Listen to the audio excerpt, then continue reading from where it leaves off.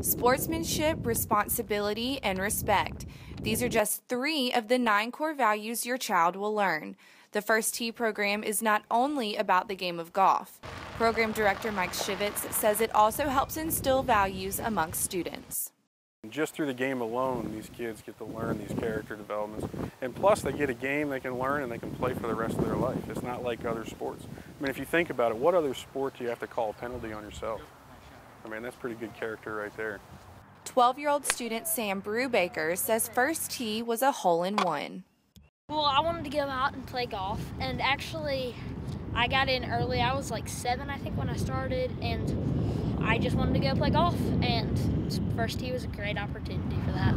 Current instructor and former student Sean Campbell says he couldn't wait to help out the kids. I jumped on the opportunity. I thought it'd be kind of cool to be the teacher, you know. I had experience being the student, but I thought I'd be the teacher, and I did that for a couple years, and then I realized that, hey, this is pretty cool, and so I started really enjoying making connections with kids.